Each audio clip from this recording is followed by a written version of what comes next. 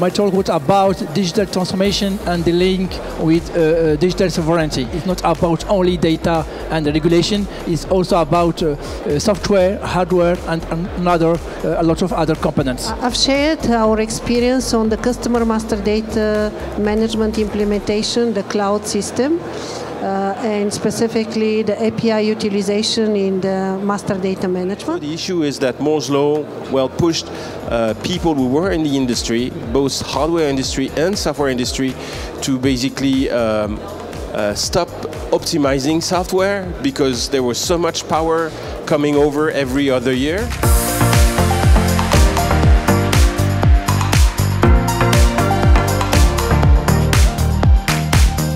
So the event is really great. I have the chance to talk to vendors, I have the chance to talk to final clients, and I have also the chance to talk to all colleagues and stuff. So for me it's a very nice meeting to see a lot of different people from different backgrounds. So this is always a good event to attend. I was able to discuss with quite a lot of people, pretty much from company here, from company in Europe and everywhere. Interesting. We meet lots of people in the same field, and we share experience, and we discover also the state of the art in the APIs technologies. So it's really interesting. And in particular, what's interesting about this initiative is that it's really international. So it's not just a question of France, but something that's really exciting everyone all over the world.